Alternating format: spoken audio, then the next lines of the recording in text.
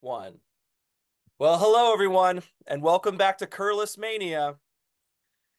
I'm glad you're back, and I have another person who's back on the channel. His name is Grant, and you can see by the balloons, We're ready to go. it's a special day. They're It's a releasing the special day. balloons. hmm Um, how you doing, Grant? Doing good, Tom. Hey, I appreciate you having me on the show. Oh, I'm excited to have you, as always. Well, we're Um, going to you have know, a you, good discussion. I feel it. yeah. Well, you might, and I just have to always say, you might know him from the Contrarians. You might know him from his own channel, Grant's Rock Warehouse. Check that out. I mean, he really does talk about bands that other people. I mean, his tagline is I talk about bands that other people don't talk about." That's true. For the most part, I mean, there are bands we do, you have to cover some bands that are out there, but for the most part, you're not going to see a lot of bands. Well, I've done Rush. You're not going to see a lot of bands that are covered a lot because those are already covered. Yeah. Like on my channel, I'm not going to cover the Beatles. What can you say about the Beatles that they're my favorite band, but what can you say about them that hasn't already been said? So there's Agreed. so Tom, there's plenty of other bands you can talk about. Am I gonna change the world that way? Well, probably not. But if I can turn on some people, same You with the Contrarians. If we can turn on some people, just one person can get turned on by whatever we're talking about. I figure our work is done here. Absolutely. No, couldn't agree more. And he also made some appearances on the Sea of Tranquility as well. So Yeah. if you Grant has been in a lot of different places. Ugh. He's a very busy man. But check out his channel for sure. Give him some love over at Grant's Rock Warehouse. It's a great channel, great music channel. Um, so tonight we are here to talk about one of the titans of AOR, rock radio, FM radio in this. I mean, just rock FM radio generally. I was going to say 70s and 80s. I mean, it's Yeah. of all time, and hmm that is the mighty Foreigner. And we are doing an album battle tonight. I call it an album battle. Is it really a battle? I don't know. Well, It's I'm upping the drama quite kinda. a bit over something. We're just talking about these records, really. It's just a way to talk about these albums. And Foreigner, every time I talk to Grant, we end up talking about somehow Foreigner comes up somehow, some way. So I figured, you know what? Let's really talk about Foreigner. Let's get down into it. So we have two albums to talk about this evening. We have the debut. Check that out. Hype sticker. I've Hype got the sticker and same every one, Tom, with the hype. do. Oh yeah. Yeah, I was so excited to find this and with the hype sticker on it. So what a great album. And then we have their follow-up, of course, Double Vision, the one and Now that's only. the second pressing of it. Is it? The Oh purple yeah, jacket, different color. this color, the brown was the original. And Was I've it? got one of these too, double vision with the hype sticker on it too. I should Oh, have do you? idiot. I'm a rookie, Tom. Just a rookie. Well, the CDs were easy to pull out. They're much easier. So yeah, so what I'm gonna do is I'm just gonna go ahead and throw it over to Grant to talk about the debut. I mean, this is a very difficult, I just want to say it's a very difficult task. Mhm. I literally was studying and to the last minute I was trying to listen to the albums and go, which songs are worst? I don't know. It was tough. So I'm gonna hand it over to Grant to All talk right. about the debut. It's all yours. Cool.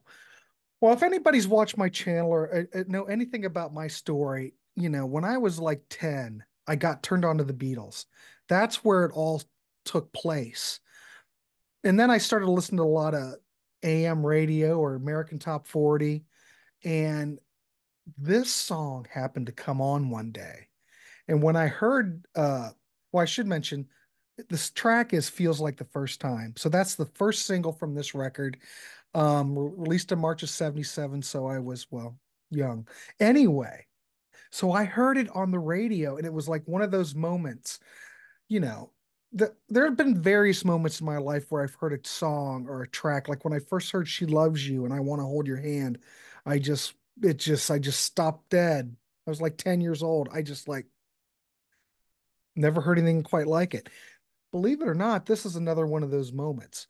When I heard Feels Like the first time on the radio coming out of those little tiny speakers, it was like magic.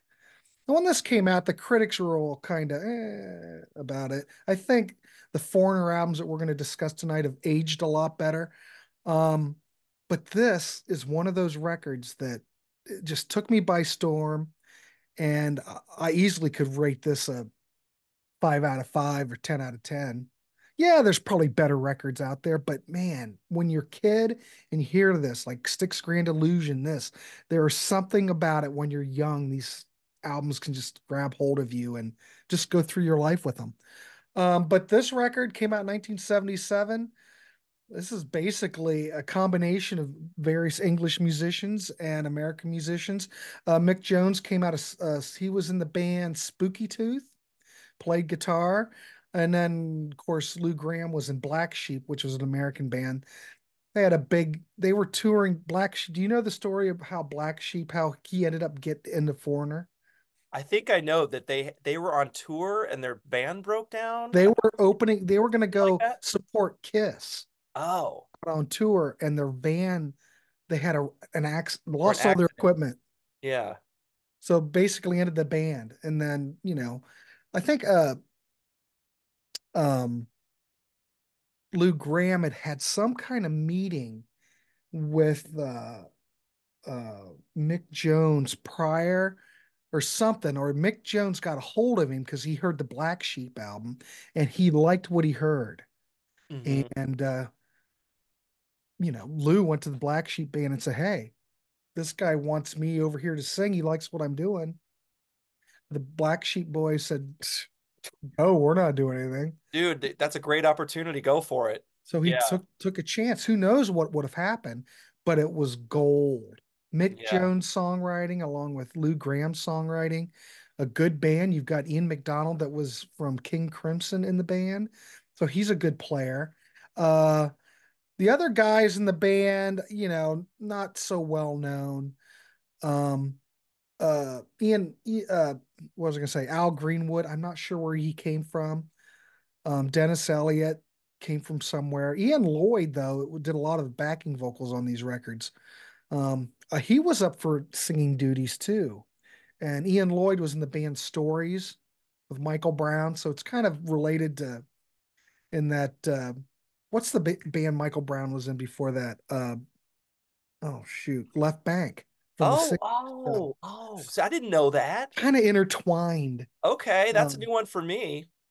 But this Foreigner album, when I was a kid, was just took me by storm. I was able to get it. My aunt actually took me to. I remember she had a 73 Carmen Ghia and convertible. She took all the kids. We went to Peaches in Columbus, Ohio, and Peaches was still around and bought me that Peaches. Foreigner cassette because I was so hopped up on it.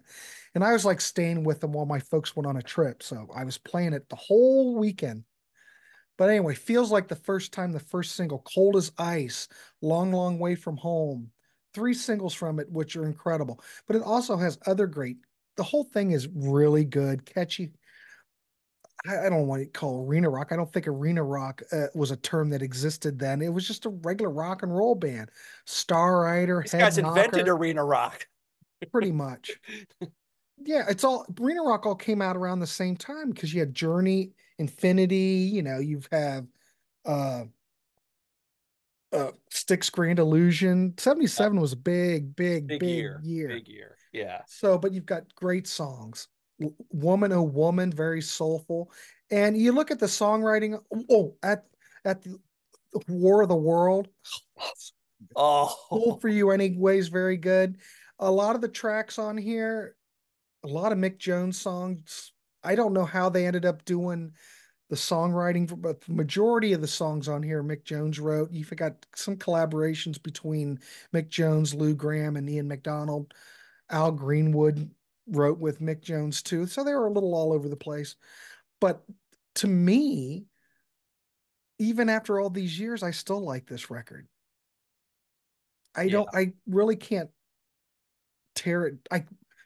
Tom, it's going to be hard for me to pick one of these because we were talking before. I almost listened to both of these records and they both sound the same to me. I know we're totally in different studios. The first record was recorded in New York. Double Vision was recorded out in California at Sound City. But if you listen to these albums, they sound the same.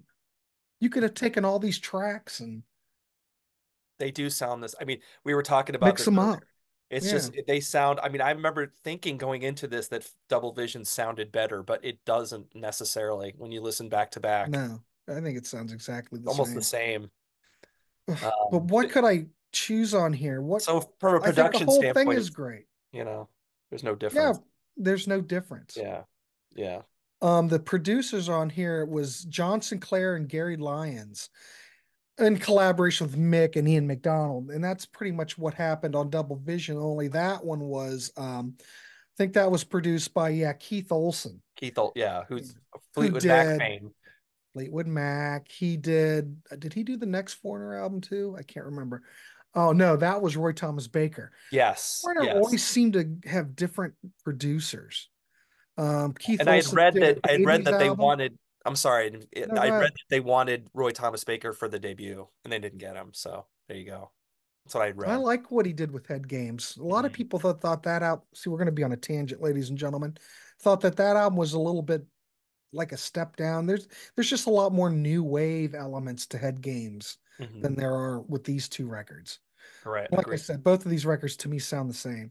But the first album, oh, I love it. It's one of my Desert Island discs. I'm going to give it a 5 out of 5, a 10 out of 10. I can't tear this album apart. It just goes back with me so long that, you know, It's like an just one old of those friend. records, like an old friend. Yeah. And you might find the same with the next album when we talk about it. Yeah. Maybe. But looking at the track listing on here, I think it's great. The sequencing's good. God, think about it. A 1-2 punch feels like the first time in Cold as Ice, and then you go into Star Rider. Holy crap! And Head Knocker, which is a great rocker. The Damage is done. Long, long way from home. That clavinet on there just kills. Woman, oh woman. War at war with the world. Gee, many Christmas. It's a great record. It Come still on. stands up. I mean, you can't ask for. Come on. I mean, it's game over. I mean, so I'm gonna jump in on this record now, and I'm just gonna echo many things you already said. But uh, as you said, my notes say the 1-2 punch of feels like the first time in Cold as Ice is really crazy. I mean, it's just insane. They're both just bangers right out of the Mhm. gate. The vocals throughout the whole album, of course, I mean, Lou Gramm is just absolutely crushing it on Right. this whole record. So I don't even know because every song I was making notes, it's like great vocal, everything's great vocals. So he's just killing it.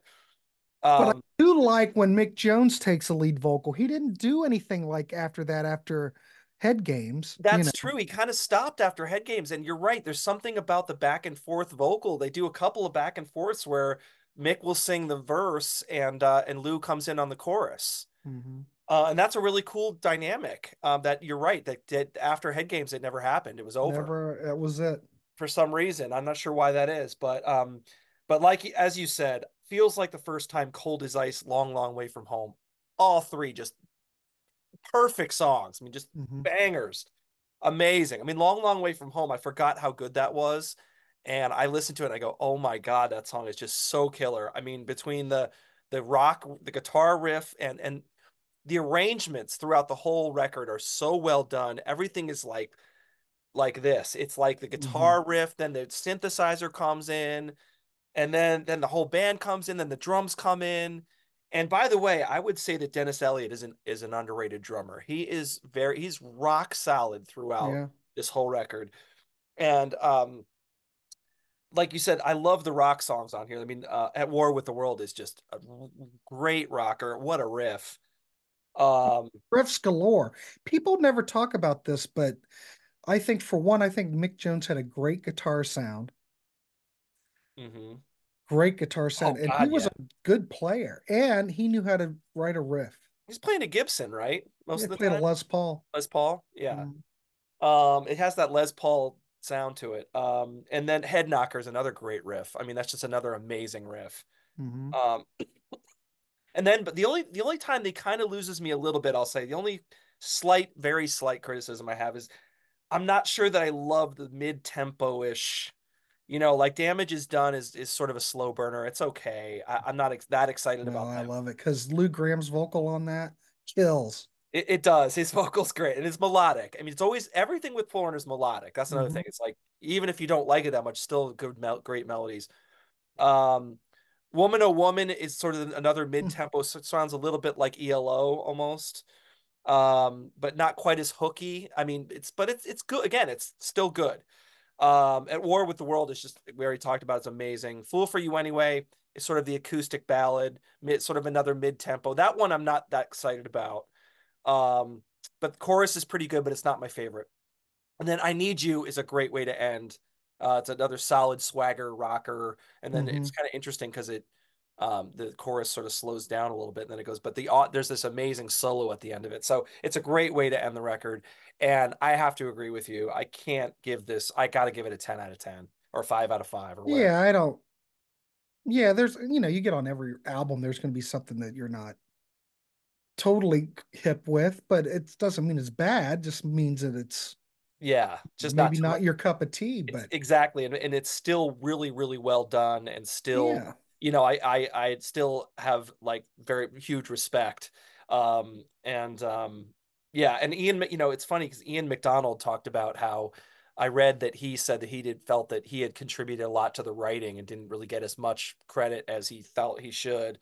But but his contributions, I love the sax and the horns and the he puts that special ingredient in where all of a sudden there's horns coming in. You're like, well, there's horns, and it hmm, just gives it a different feel.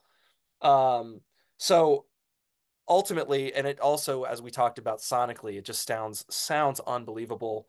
And I don't know, they obviously spent a lot of time on recording. So, yeah, I don't know really how long they took to do it or anything or lay down tracks, but but the it's the output is great. phenomenal, phenomenal. So yeah, I'm gonna go and say that this is another. Yeah, I agree with you that it's a five. I'm gonna give it a 5 out of 5 as well. So now we're moving on to part two with Double Vision in 1978. As you said, Yeah. same lineup. Mhm. A year later, they just bang out another record real quick, but it's in California this time instead of New York. I'm gonna go ahead and let you take it on Double Vision. Have at it. Yeah, like we said, this is kind of like the Cars and Candio. Both of those records, I know they're the same producer, but I always thought that the Cars and Candio were basically the same record. So They're all true. the songwriting's very similar, the arrangements are very similar, Hmm. everything's very similar, and it's the same thing with this. But different producers, different studio a year later, it just seems how odd. But that's Hmm. okay. Yeah. Oh, but this record too, since I was a kid and I dug all this, I welcomed Double Vision. I welcomed it, Tom. You were waiting for it. I You're was Yeah. waiting for it to come on the radio so I could get my little microphone out and record it to my cassette tape. Kids Um, these days, they don't know the pleasure of that. they don't know what we had to go through to They get don't stuff. get it. Yeah. But look at this. We have a similar scenario like on the first album. 1-2 punch, Hot Blooded and Blue Morning Blue Day. And then the same thing with side two. Double Vision leads off side two, just like Long, Long Way from Home. So, like all the singles are all, I wonder why that is. Funny how that is. It's interesting. You're absolutely correct. Same exact order and everything. And yeah, well, this one they've got the lyrics kind of broken up more. It looks like at this point, well, Hot Blood, lyrics by Lou Graham, music by Mick Jones. Blue Morning, Blue Day. It's is another Graham, is another Graham Jones collaboration. You still have quite a few tracks that are just Mick Jones. You're All I Am, which is a bit of a slow track, but it's great. Great Lou Graham vocal. Back Where You Belong. There Love you that go. track. You've got Mick Jones. Love Yeah. has taken its toll. And side one, and it's a kick-ass rocker. Yeah. It's almost like they've duplicated the same type of, you know, sync what do I want to say? The way the album is The set up. template, the The similar template. template. Yeah, it's Yeah. like the same template. Side two opens up with Double Vision. Everyone's probably heard Double Vision. It's a stunning track. Got an instrumental, Tremonti Lane, and that is yet Al Greenwood, Ian McDonald. I've waited so long. Another great track, Mick Jones song. Lonely Children, Oh, a come great rocker. on. And then it ends Yeah. with Spellbinder, which is Lou Graham. Well, it still is a collaboration between, you're getting more collaborations on here between Mick Jones and Lou Graham. And I think that's strong because I think when Mick and Lou collaborate, I think we get great songs. Hot Blooded, Blue Morning, Blue Day, Double Vision, Spellbinder. Gee, Christmas. Those are great tracks, and they're all collaborations. Um, Good Lord, people. Good Lord, people. See, now I look at this and I'm going, God dang, this might rock harder than the first album. If you think about it, It's if you but look at the yeah. track listing, hmm. And you're absolutely right. I mean, this is what hit me when I went through this is that they are the same template. Then they have the same strengths. Hmm. Same it's like you said, it's like the Twin Towers. It's like Rocks and Toys in the Attic. It's like Candio and the first Cars album. It's Sometimes you could look at this and go, well, we've got that, the instrumental that's the second track on side two. Is that an indication of um is that fluff? Is that filler? No, but it's such a great instrumental. I'd say no. it's such a cool I've waited track. so It's a cool long. track, even though it's instrumental, it's cool. Oh, Tom. But I've I'm with you. I did have that thought that okay, there is one song with no words. So does that mean they're running out of inspiration a little You bit? could look at it like that, but Say the that. instrumental's so strong, I'd say no. Yeah. Yeah. I've waited so long. I'm just looking over the track listing. I mean, if you're gonna throw me, you're gonna make me pick one. I'd still rate this a 5 out of 5, 10 out of 10. But I mean, if you're gonna put a gun to my head and I have to pick one, I would have to go with the debut because of what the impact that it had on me when I was a kid. Yeah. Yeah. It But comes this back to was the first. all in the same time period. I love this one just as much. But Never I forget your guess first love. that's exactly it. But I saw him when I was a kid. I saw him on this tour. You did. You saw him on the Double Vision tour? Yeah. Oh, wow. That's That cool. played at Columbus at St. John's Arena at Ohio State campus, and Ambrosia opened up for him. Wow. Okay. And the crowd did not like Ambrosia. They said, "Ooh, they're booing, you suck." And David Pack, who was the singer guitar player in Ambrosia, turned around and flipped off the audience and told them to F off. Good for him. And they just went ahead and played. But they were doing a lot of proggy stuff then. That's when Ambrosia was pretty prog still. So they had the long flowing robes and Yeah. Yeah. for them to open up a Foreigner show, I don't know. But Foreigner was great. It was the original lineup. And Yeah. they were really you remember that show being really good? Oh yeah. Yeah. My Yeah. folks took me. I couldn't drive, but my folks were very good about that. They would, if I wanted to go see a show, they took me to see Styx on Cornerstone. Nice. Mhm. Okay. So you saw Styx in their prime too. Of course, Yeah. yes, Yeah. but they So were good. how old were you when you saw Foreigner? Were you like 12, 13, 12, 13. something like that? Yeah. Mm-hmm. Okay. That's cool. I mean, that's great. And Styx, yeah, Styx and with, I would say Cornerstone is still like primo Styx. Mm-hmm. They were great. And Yeah. who opened up for that? That was Michael Stanley Band opened up for Oh, Styx. I remember them. It was down in Athens at OU. They're from Cleveland, right? Yeah. In the heartland. They did an album called The Heartland. Yeah, I remember that. I remember that. But Uh, Tom, if you're gonna make me choose one, I'm gonna have to choose the first album. But like I said, both of these records are interchangeable for mhm. me. Uh, I would recommend if I was gonna recommend anything to anybody, get the first three. Yeah. Oh Put yeah. Head Games in there. You get a little bit more of a new age thing. New Hmm. age, new wave, Um, sprinkling of new wave on that record, but you've got, Head Games, Rev It on the Red Line. God, love that record. 17. 17. Um, You can kind of look at it and go, that's kind of cringy, but hey, it was 1979, ladies and gentlemen. yeah. But I like all those records, but I don't know. Yeah, no, What do you I'm a big do? head game. I'm a What am I going to do, Tom? Head games, like you said, the Cars thing is kind of that goes like the head games is almost like the Panorama, where it's like a little bit of a change, but it's still great. You I know. didn't, there's a lot. And then think about that. Then you've got Shake It Up, and then you've got Heartbeat City. Hmm. It's still kind of the same. Kind of following the same It's track kind of, almost. yeah, because by the time you get to Agent Provocateur, I mean, that's pretty commercial. I don't like Yeah, I'm that kind of record getting very that's much. like yeah, I'm kind of I would say that this is on a tangent. I would say Heartbeat City is Foreigner 4 Right, of right, the Cars.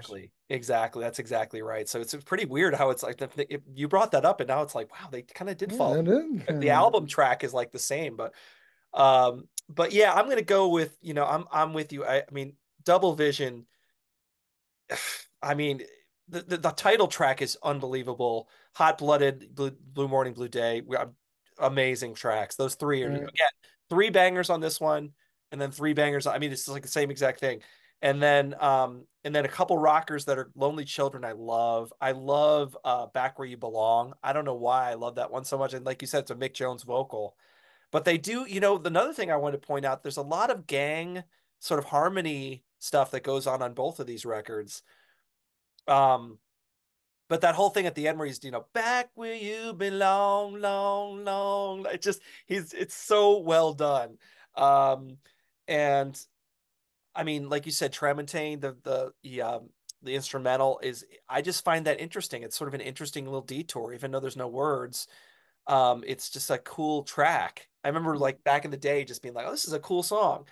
Um, and Lonely Children is another just killer. And Spellbinder, like you said, Spellbinder, I always forget how great Spellbinder is. You listen to the very end of the record, and you go, oh my God, that's right. This is like an awesome ending track. So I don't want to repeat a bunch of things because we're just repeating ourselves. But essentially, I see it as the same template. They're twin towers. They're both 5 out of 5. If I have to pick, I'm gonna go Double Vision for the same reasons.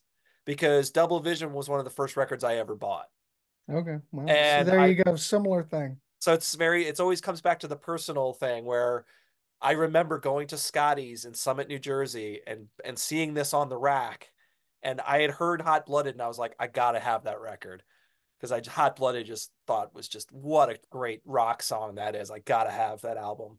So I brought it home and I was not disappointed. I wore the grooves out of this thing. So so it's for the same reasons, just personal reasons. It's more sentimental for me. But really, as we've said 3 times, these are both amazing records. I could pick either of them, and as you said, Head Games is I think is an underrated classic as well. Yeah. You only get one Mick Jones vocal on that. Is that Modern modern day? modern day. Yeah. Yeah. That's But you another get great. two vocals on each of the previous records. I mean, I dig it. It just, could you say those are filler? But I don't know. I dig it because it does break up the record a little bit. So, A lot of people say that it's a step down, and you could argue that. I'm not going to say you couldn't I mean, argue. I like Mick Jones' voice. Yeah, I do I mean, too. he's okay. I don't know. I just miss it. It's just something about it. It's nice to break up the record like that. Yeah, And when he didn't sing anything like on Foreigner 4, I'm going, well, okay. I mean, yeah, Lou can handle it, of course, but yeah. I mean, we're going to go off on a tangent as we always do. So, what is your take on Foreigner 4? I always ask people this because well, I like Foreigner 4, but yeah, it's the last great Foreigner album. it's the last great one. Yeah, yeah, I miss not having the rest of the band there, yeah, but it's okay. The songs are good. Jukebox Hero, we used to play that in a band back in the day. I mean, Jukebox Hero, Break It Up. I mean, it's kind of poppy to some degree. I think Waiting for a Girl Like You's incredible. Lou Wayne, it kind of reminds me, you know what? I never really thought about it, but looking at the tracks, like Lou Wayne and stuff, kind of reminds me of REO Speedwagon High Infidelities, kind of in a yeah. little I bit. agree. I agree with that. I think that's pretty good Um, assessment. I'm Gonna Win's great. Woman in Black's good, but I don't like this. I know this is their major record that sold a bazillion. Yeah, Urgent was a big urgent. hit. Yeah, But looking at the track listings, I'm going, this isn't, I still like the first three better. yeah, So if I'm yeah. going to rate them, I don't know. Over the years, I never thought I Head Games would be like one of my favorites, but I really, if I'm going to listen to one, that's the one usually I pick out. Well, because it's so underrated. It's so like it's not overplayed. It's very underrated. Head Games is the title track's the only one that got a lot of play. But Um, but this record, if you look at Foreigner 4, the reviews for it are 4 star. This is like the best. I This know, is I people know. consider it the That's masterpiece. why I always ask people because it's like I don't know that I love four as much as I mean, I it has that Mutt Lang thing going on too, which kind of makes it sound a little like Def Leppard at time. You know what I mean? It's got But that Mutt, not, it does, but it's not like terrible though. yeah, Because a lot of those yeah, Def Leppard albums, if you listen to them, it's like, God, it just, ugh. It's a yeah, lot. It's too really dated. much. I think this Yeah. dates better. Yeah, I tend to agree. I think that actually it's funny that you say that because I listened to a Lou Graham interview and they talked to him about how apparently Mutt Lang had just gotten off working with AC/DC and he Mhm. wanted him to scream during the verses during Jukebox Hero. He wanted him to go all out. And Lou said, "Whoa, whoa, whoa." He goes, "I know you're into this AC/DC thing." He's like, "But we're not. I love Bon Scott too, but I'm not Bon Scott." He's not that kind of singer. He's like Yeah, Paul Rogers yeah, somewhere, exactly. And he said something like, "I want it to be a slow burn and then really release in the chorus. That's what I want." And Mick backed him up and they backed him off that. So it's interesting that maybe they pulled the reins in on Mutt a little bit, you know, when they were Well, making Lou it. was talking about when I saw him on the 80s cruise, he was there for an interview. He was talking about Jukebox Hero. It's pretty high up in his register for Oh him to God, sing that stuff. yeah. It was tough. You just think But about that one guitar. I mean, he's like way up there. Yeah, and he's yeah, screaming. I think he was worried about his voice or whatever because that's pushing it a little bit too much for him. Yeah. I mean, he can sing it, Hmm. wonderful sounding vocal cords, but that's not really his thing. But he did it. He can do it. Yeah. But I Yep. do like it. I do like the sound, like Waiting for a Girl Like You. I like the sound of that. Oh, that's a good song. Sound I of like the that. record. I like the sound of the record. Yeah. Yeah. But I don't think that necessarily the songwriting is as good. God, this is contrarian. Not quite as good as what came before. I tend to agree. I'm not gonna. I mean, I'm not just agreeing with you to agree with you. That's my viewpoint as well. I think the first three, there's a magic to that original lineup that's kind of gets miss a little bit gone when four hits. And now you've got just Lou, Mick, and Dennis Elliott. And of course, you got Rick Wells, which is Rick Wells is No great. shame in that game. No, he Yeah, was playing with Peter Frampton, played with David Gilmour in a solo. Gilmore. I Yeah, don't, hey, fine with me. But I no, do think that possibly it did shake up the chemistry a bit. yeah. I just think that there's this all like I said earlier about the arrangements and everything weaving in and out of each other, and there's just and I think Ian McDonald did have a lot to do with some of that stuff too. He was, like you said, from King Crimson, and he was well respected and a great musician. So I think he had something to do with some of that intricate arrangement things that were going on. And really, four has like a very stripped, the kind of stripped down sound again, like you said, down to four people, and it's just this stripped down thing, and it's not there's nothing wrong with it. It's just No, different, it's just I mean different. that's what Mick Jones wanted. He wanted to strip it down some. Yeah, yeah, That's fine, but yeah. I don't know. It was because if did Head Games not sell as many records? I don't know what the motivation was, but It didn't from what I understand it was a kind of a disappointment because the first two just were just rockets and sold millions, mhm. right? I think the third one was still did well, but it wasn't. It's one of those where it's like, oh, you're disappointed with that many records sold, okay, but it was a disappointment just in just from what had come before. And so Mhm. I think that they for four they really we got to bear down and get back to where we were. I think they because from what I understand they worked really hard on four to Yeah, make sure that it was a hit. I'd Um, say.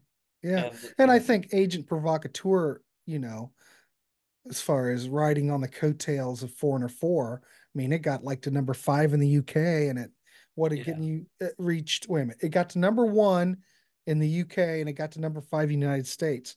But it, to me, I could never ever get through this record. A lot of people think that it's underrated, but I just can't get used to the drum sound on it. You know, that was Yesterday's a great song. You Yeah, can't not deny that I Want to Know What Love is a great track. You cannot deny that. it was a screaming hit. I mean, But there's a lot of other songs on here that I like. Stranger in My Own House I couldn't get into, and I don't know. I could never get into it. yeah, I never, I gave it a chance, and it never was like, wow, this album's great. It never hit me. There was something about it. I think it sort of falls prey to that's where they start falling a little bit prey to the 80s production tropes a little bit. And that's where it loses me, Tom, Yeah. because it's Yeah. two 80s. It starts getting a little too 80s, And and Foreigner 4, still, you can still play that. It doesn't sound dated because it doesn't absolutely. have all that gimmicky. I mean, yeah, it's got keyboards, but they're still analog keyboards. They're not like digital keyboard sounds. And it still ages well. Yeah. It's Um, aged way better than Agent Provocateur for no question. yeah, I've And got it. Probably ought to listen to it again. And I haven't listened to it in a long time. Give it yeah, another chance. give it a Maybe it'll shot. take hold. You never know. Sometimes that happens. You listen to an album years later, you're like, oh wow, I kind of like this now. But man, I Um, do like That Was Yesterday. That's a great that was track. yesterday's a cool track. That's a good song. And I mean, I don't I want to know where love. Do you know the story? I just heard about the story with the the writing credits on I Want to Know What Love Is. Um, Oh, have you heard this? well, Lou Graham talked about it on the 80s cruise. Did he? Okay, so you've heard it. Yeah, that Mick basically took all the songwriting credit for himself. Yep. And it was obviously a huge sore point because Lou Yeah. Graham talks about it a lot.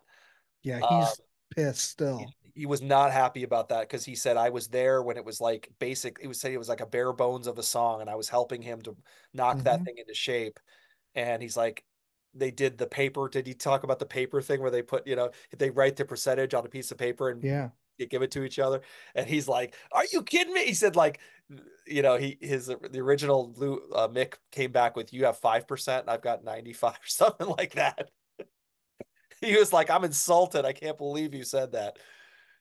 So anyway, Yeah, that was a sore subject. Well, think about all the stuff that they've done as a partnership. I don't know if they're how much a partnership, but Lou was still in the band for God's sake. We know it was Mick Jones' band. We understand that.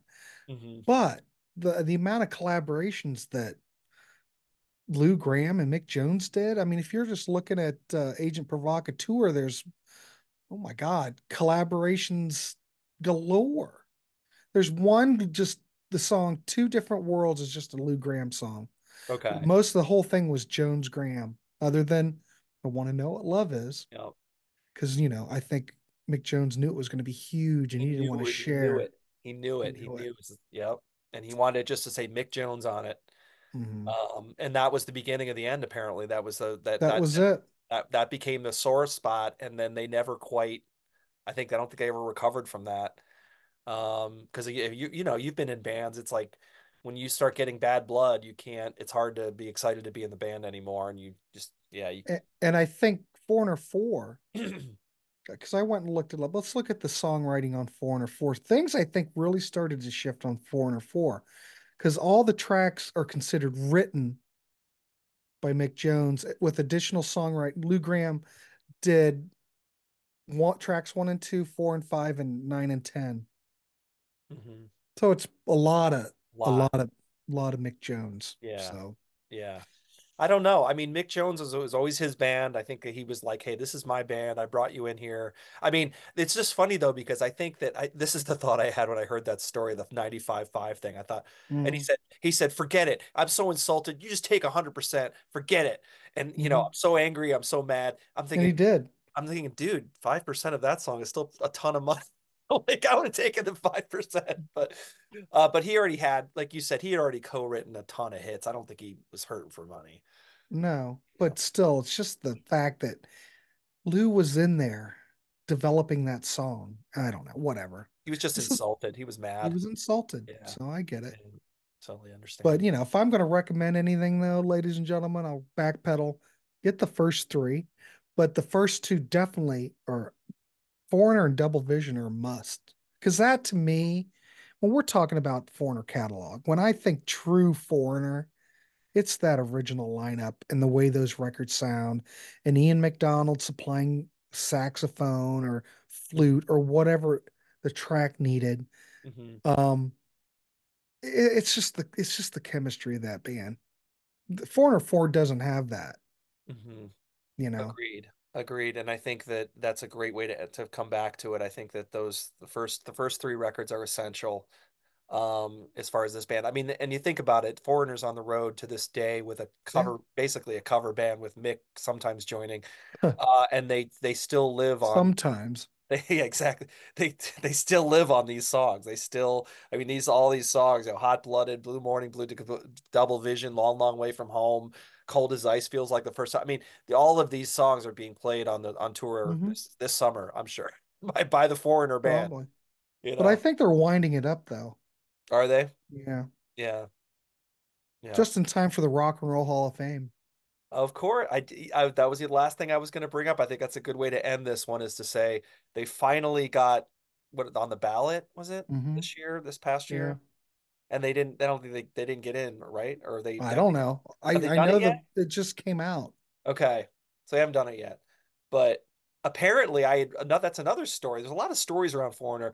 The other story was that apparently they put Mick Jones and his manager went in and had a really big argument with the guy from Rolling Stone. What's his name? Oh, Jan Wenner. Jan Wenner. And that apparently insulted him. And Jan Wenner said when they were leaving, he said it'll be a cold day in hell when Foreigner gets in the Hall of Fame. So who knows what they said to him? They wasn't good, whatever they said. And so Well, no, but I didn't guess Jan Wenner, he's not really with the Rock Hall anymore, is he? Didn't he kind of like step down from something? I maybe could be that wrong. maybe that explains it. That Foreigner's on the ballot finally. That might be Yeah, it. 2024 nominees. So Yeah. they could get in. It's Foreigner, and of course Peter Frampton's on the ballot. Yeah. Well, they And then both a lot of deserve to other be in. people, but Tom, there's a lot of other people on there. I'm going, really? Yeah. Really? Yeah, same here. I saw the list and I was like, Yeah. okay. But hey, at least Foreigner's on the ballot. So And they come on, Foreigner deserves to be in the Hall of. Come on, they totally deserve to be in the Hall of Fame. well, they sold a lot of records, and usually the Rock Hall base everything on record sales. And well, they sold a lot of records. It sure did. And Styx deserves to be in there too. Agreed. Absolutely. And I mean, Frampton, they have a longer track record than Foreigner, for God's sakes. yeah. Peter Frampton, at least from his work in The Herd and Humble Pie and his solo career. But I mean, you could also say, well, what really did Peter Frampton really sell? He had the one live album that went crazy, but his other records really didn't set the world on fire. No, they didn't. I They don't didn't. know. Yeah, he had a lot of records that kind of just didn't do much of anything. But just that legendary live record, I mean, just that alone, just pretty But unbelievable. just his career, for God's sakes, and the bands he's And been Humble in. Pie And stuff. Yeah. yeah, Yeah. I don't know if Humble Pie's in there. I doubt it. I don't think so. I don't think they are. But Cher might be in it this Cher will year. be So you Cher. should be Cher pretty should happy get in. about that. Because I heard that you have an extensive Cher catalog in your collection. Yeah, I do. I mean, do you believe in life after love or whatever? Well, you know what? If you look at this, I was just a thought. You've got Cher, but shouldn't Sonny and Cher be in here instead of just Cher? Because I don't know. Didn't Sonny make her a star, Yeah. basically? Sonny was very he was basically learned everything from Phil Spector because Yeah. he used to work all those sessions and he was like Phil's right hand man to some degree. And whenever you heard any of Sonny's stuff, it sounded like a Phil Spector album. And yeah, he wrote everything. He was what made Cher. Yeah, definitely. Um, I think probably Sonny needs to get some kind of notoriety, but who am I? I don't run the Rock Hall, so Yeah. Well, just seems odd. If Cher gets in, she will thank Sonny. There's no question because he basically made her career. He did. Um, but well, hey, I don't. We're way. We are Grant and I. This is what we do. We go way off topic, and we love it. We love being off topic. It's It's fun. just about Tom. It's just about talking music. So Yeah, it is. It's all yeah, it's all about the music, and that's what we're about, and that's what we do on these channels. So I'm going to wrap it up. We did a good job with these Foreigner records. We both are just, it's basically a tie, but we had to pick one. So, but I want to thank Grant again. Thank you so much for joining me tonight. Sure, it was fun. It's always fun talking music, Tom. Yeah, yeah, absolutely. And I appreciate you coming on here and sharing your viewpoints and your opinions and your all the sidetracks. And it's a blast. We always have a good time. Yeah. So thanks again. And we'll see you next time on Curless Mania. Thanks a See ya. lot. Good night. Oh, we